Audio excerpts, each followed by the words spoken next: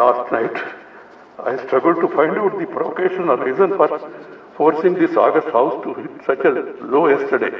പ്രതിപക്ഷ ബഹളത്തെ തുടർന്ന് രാജ്യസഭ ഇന്നും തടസ്സപ്പെട്ടതിനെ തുടർന്ന് സംസാരിക്കവെയാണ് ഉപരാഷ്ട്രപതി വിതിമ്പിക്കൊണ്ട് തന്റെ ദയനീയ അവസ്ഥ പറഞ്ഞത്.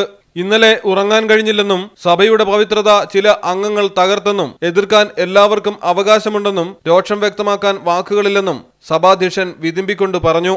The general and the presiding officer are seated is considered as the holy sanctum sanctorum of the house. A certain degree of sacredness is attached to this place.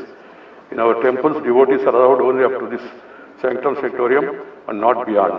Entering this sanctum sanctorum of the house in itself is an act of sacrilege. It has been happening as a routine for some time. I am distressed by the way this sacredness was destroyed yesterday.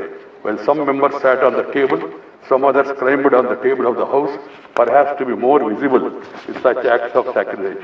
I have no words to convey my anguish and to condemn such acts, as I spent a sleepless night.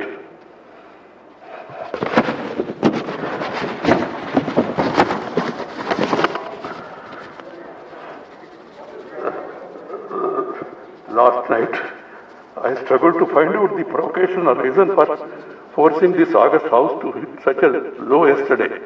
A discussion on agriculture problems and solutions was listed. There can be difference of opinion and there can be a specific demand from anybody.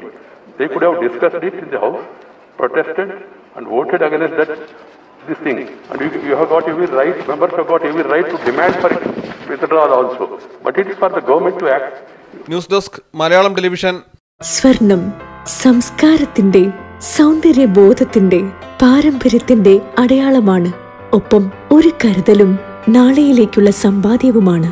Pawan gold പാരമ്പര്യത്തിന്റെ കമനീയ കരവിരുതിൽ ആധുനികതയുടെ സുവർണ സങ്കല്പങ്ങൾ ഇവിടെ സാക്ഷാത്കരിക്കപ്പെടുന്നു.